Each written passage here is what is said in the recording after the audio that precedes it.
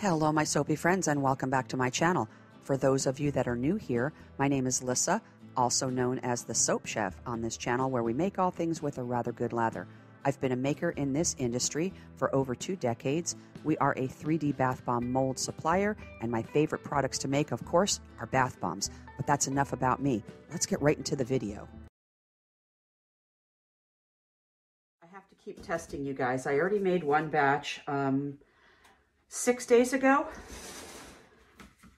This is the Bubble Magic that Bath Fizz and Foam just put out. They're fairly hard, but I can still squish them. I can package them. They're hard enough to package, not a problem. They're not rock hard by any stretch. Like I said, I can still squish them. I can still indent them with my finger. So this is day 6. So let's do another test. I'm just one of those type of people where I don't see something, go grab it, make it one day, and then put it up for sale the next day. I mean, I really have to do a lot of testing to make sure this is going to be stable. I can already tell for me that in the summertime, I'm going to have an issue with these, like, kind of melting a little bit, I think. We'll see. I already took all the popsicle sticks out of the bottom of those because I didn't like them as a bubble wand, honestly. So I took all those out. Anyways, I have all the mix all ready to go. Just for the sake of time, I've already combined all of the liquids into one vessel here. I'm not going to do things, step by step by step. I just want to get everything incorporated here.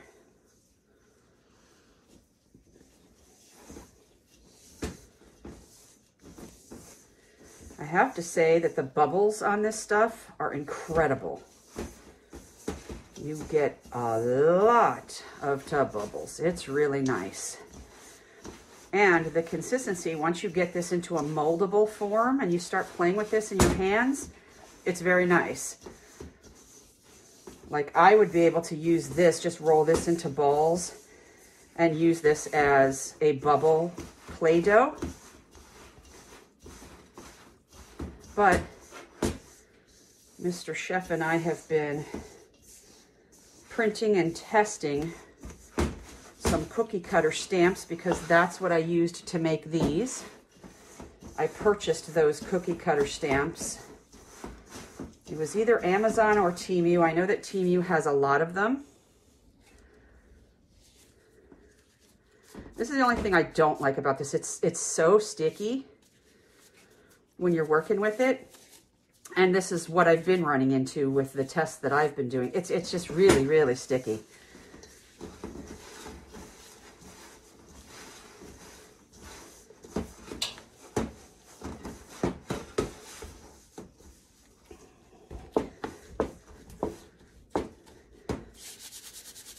Try to get as much off of my hands as I can.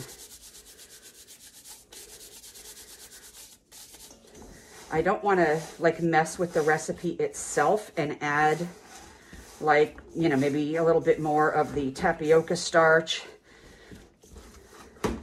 or maybe the cream of tartar, one of the dry powders. I don't really want to mess with the recipe.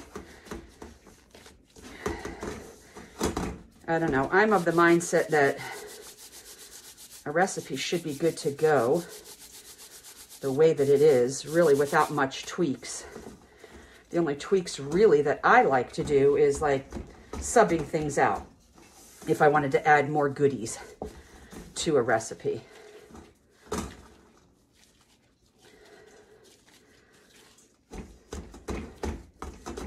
So it does take some work to get this to, behave.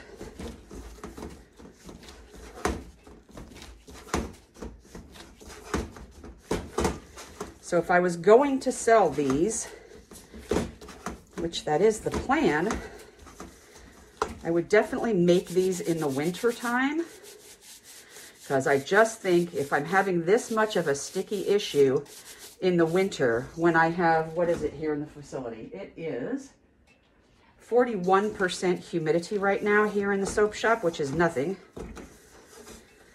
So if I'm having this type of sticky issues in the middle of winter when there's not a lot of moisture in the air, there's no way that I'm going to be able to do this in summertime. So if I do start to sell these, I'll have to make them all in the winter.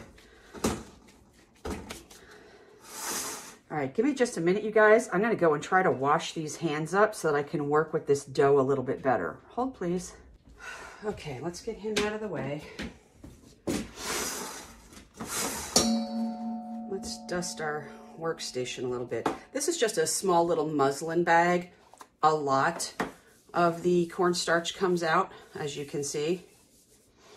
But it's also a good idea to maybe kind of put a little bit on your gloves. Some people use alcohol. They'll give a couple spritz of alcohol on their hands. I'm just going to get some of that cornstarch on my hands so I can try to work with this dough a little bit better. See, it's just like kind of falling apart on me, so I need to just give it some more kneading.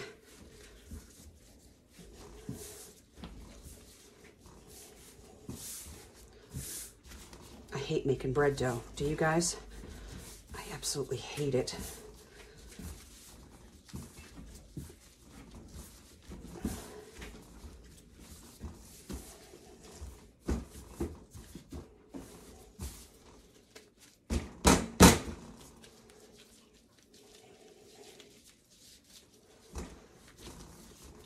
I just feel like you have to knead this stuff like a lot.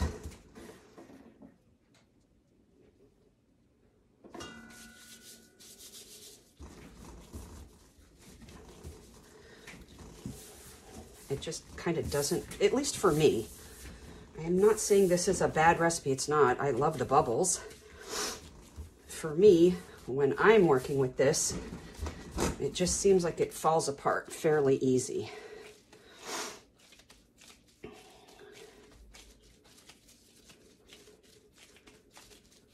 right, it's getting better.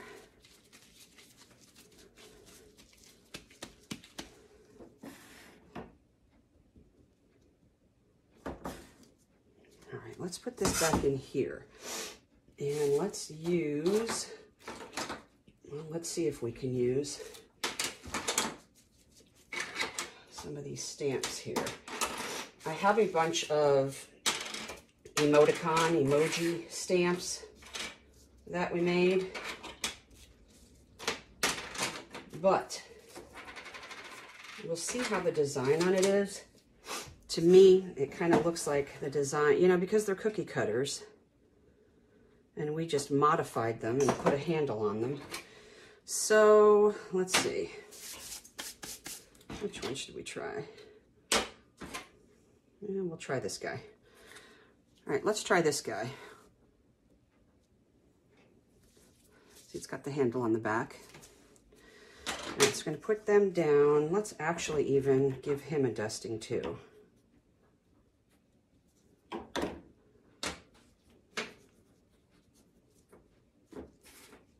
Let's see if we can get this to go.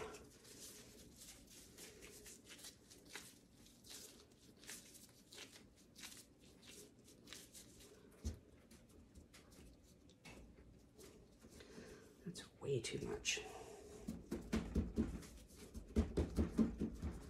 Now the fact that these are reusable, like I don't want a big, huge bubble wand, you know? I'll give this just another little dusting here. All right, let's go ahead and press him down. And Robin actually made a very good point in the thread where I posted the picture of all of those orange ones. She made a good point. Let's push this down and through here now. You're always going to have a little bit left over in that ring. She made a good point in that if you make them so big, you know, you want to have repeat business. And because these are made to be reusable, you want your people to come back. All right, so we've got that down. The top stamp is stuck on the top, so let's try to pull that off of there without ruining. Oh, that's cute as hell. Look at there. Okay, so there's that. you know, you want your customers to come back and purchase again. So you don't want your bubble wands to be so big that you're not going to have repeat business. And that made a lot of sense to me. And that's why I'm choosing to go with these smaller. You can see how small they are in my hand, right?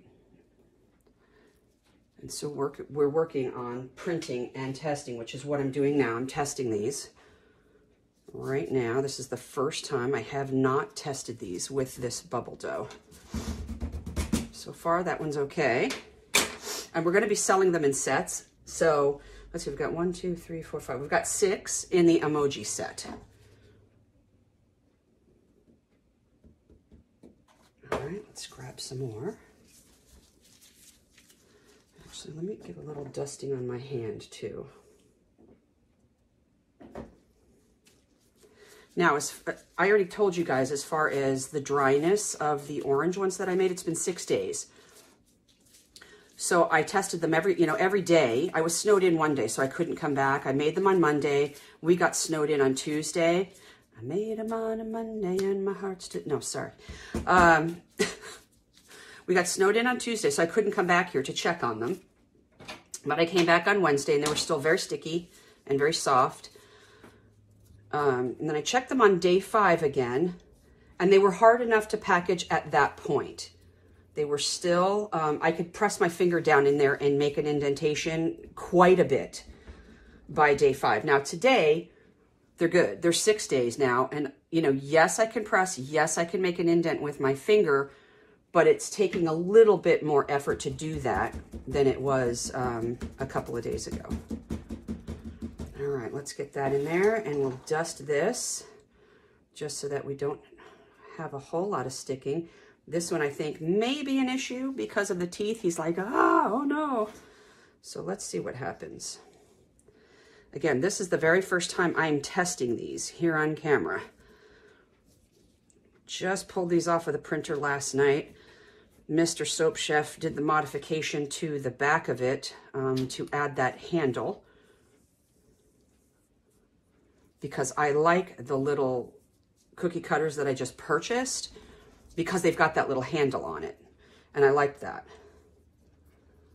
Just clean up the bottom of the mold, you know, if there's a couple little stragglers down on there. A little, what's the word?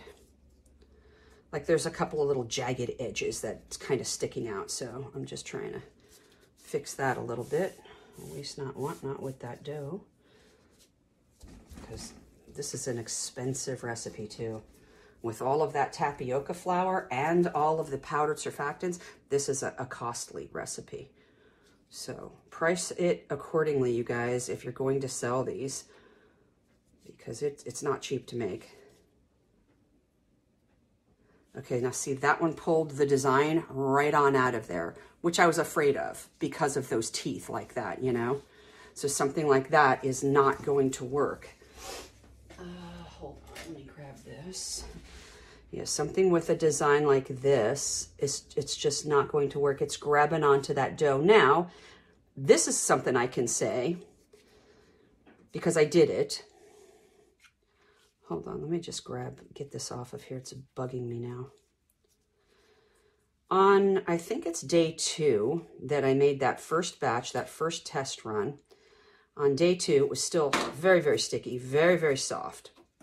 So I took this little piece that I had left over and I just smooshed it all up again and then tried to mold that. Now, so that was a 24-hour-old piece of dough that had been sitting out just like that. I didn't do anything with it. It was open air. And so I went ahead. So this one is no bueno. We're not going to be offering this one because it pulled everything right up on out of there. So that's a no-go. I'll put that over there as a no-go. Anyways, so 1 day old, it was still extremely sticky and tacky. So I went ahead and remolded that and stuck it into a mold. And I have to tell you, it molded way better. 1 day old dough molded way better with much less stickiness.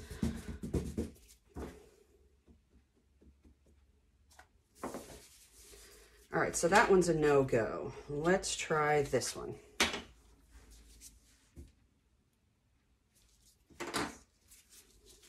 take that dough that we just discarded from the other one that ripped out the teeth.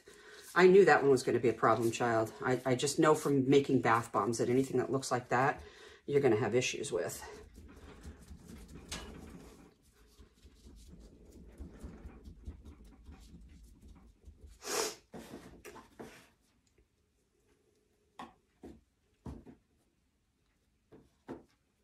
All right, let's press that down in there.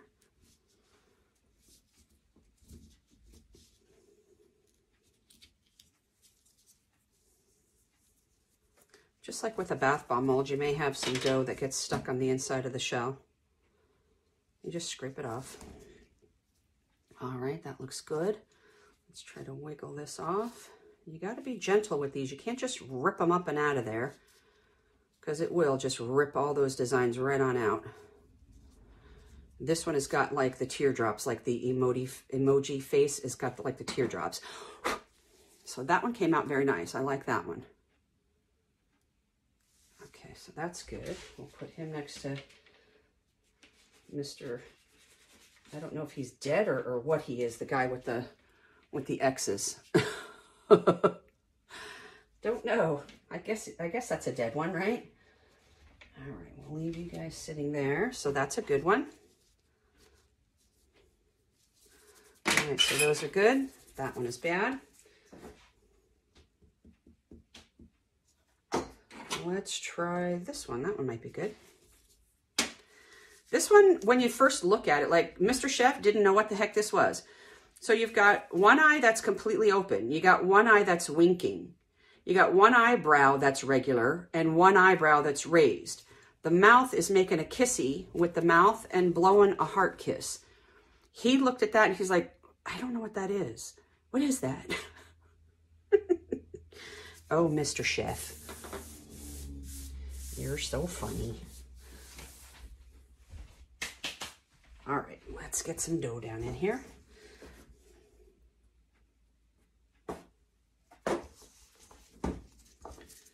This stuff is fun to work with. Like I said, like the pliability of it, I like it a lot. Like it's fun to smush in your hands.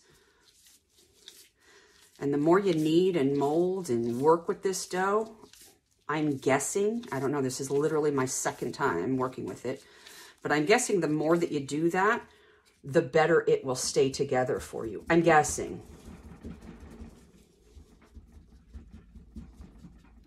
But I just have to do, you know, more testing on these before I will put them in a package and slap a price tag on it with a pretty bow. I just don't know. I don't operate that way. I have to do more testing, you know. Other people can do what they want, but that's just not my jam. All right, let's put you in here. All right, and let's push right on through.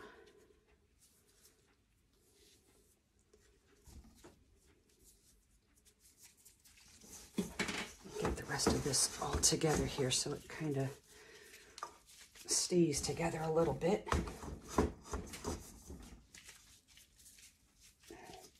Yesterday we picked up 2 more printers. So we have a farm of 6 now. If that can be considered a farm, I don't know. I've seen people that have 2 printers that say that they have a printing farm. I don't know that 2 really would qualify as that. And there you go. I think that looks cute. So you put it like that sideways, and there's him winking and blowing you a kiss of a heart with a raised eyebrow. Okay, so that one's good. We'll leave him over here. That one's good. So we have 1 flopperoni, and we've got 3 that are good. This one, he's sticking his tongue out at you. I don't know how he's going to go. Let's find out, shall we?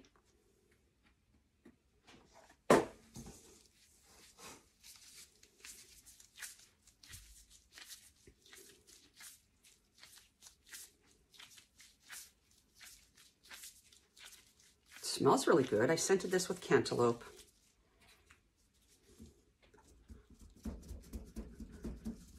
A little bit too much.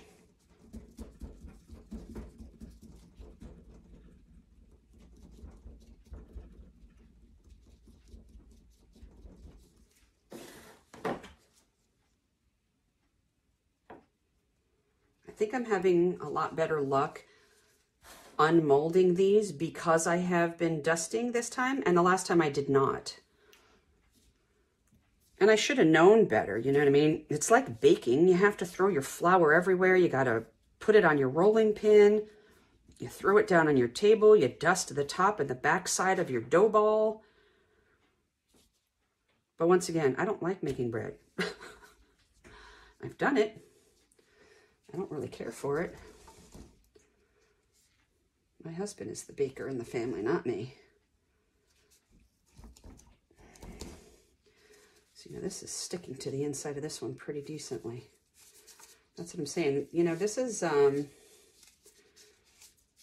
I've read up on the forum in the group that a lot of people are having the same issue. So I'm just thinking that you just need to just dust a lot. That's all. Grab whatever your dusting is. Like I said, this is, no, this is actually arrowroot. It is not cornstarch. My bad. Because I actually even, there you go. Look at that. Arrowroot powder pouch. That's what that is. It's arrowroot, not cornstarch.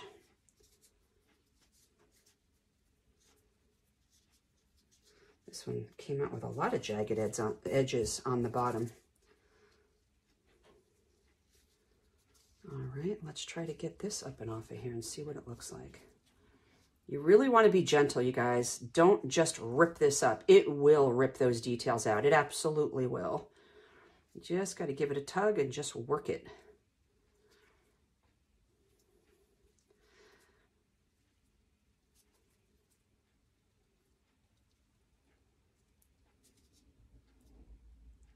This one's giving me a hassle.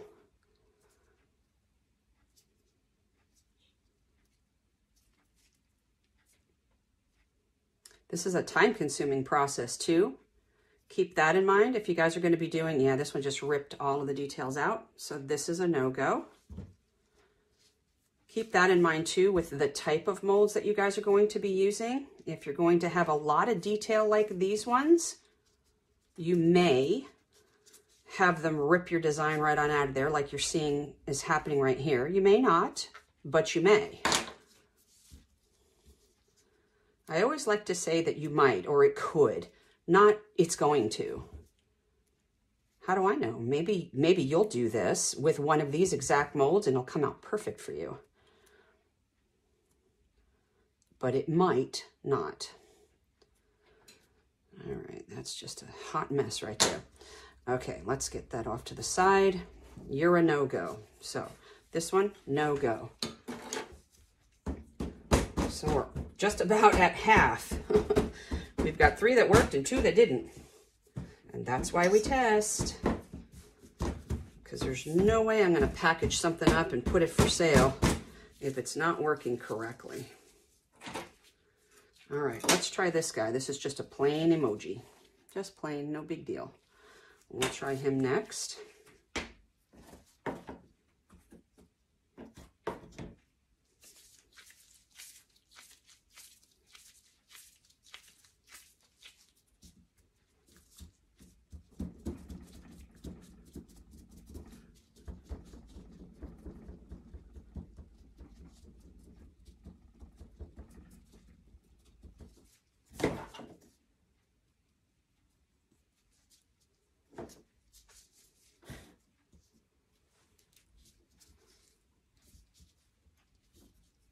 All right, push it through.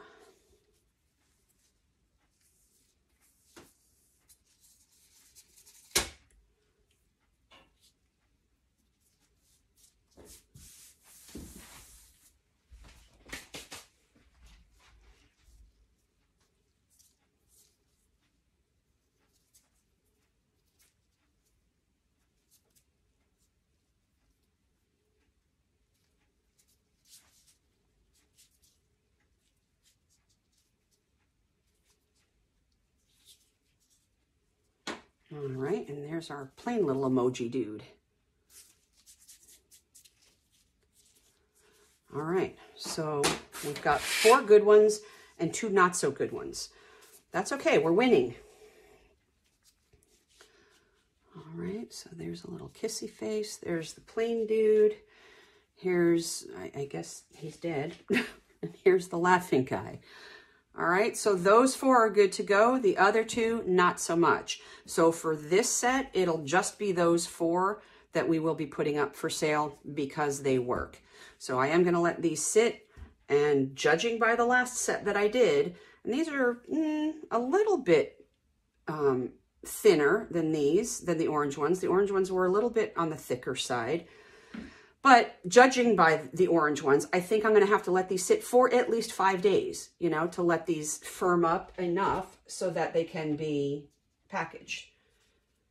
But I'm not selling anything right this second as far as these bubble doughs are concerned. I'm not selling those quite yet.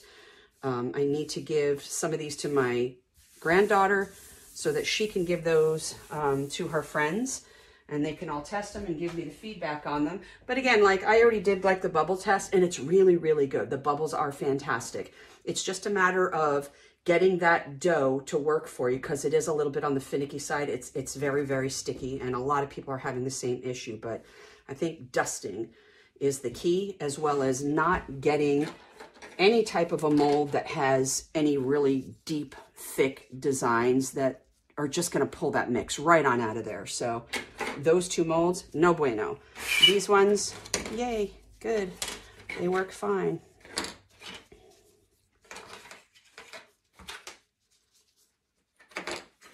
All right, so there's the molds that we're going to be putting up for sale. Those we're going to be testing.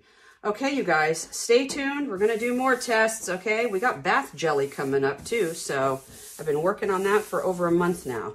Stay tuned for that. Okay, it's Sunday. I want to go home. Have a good day.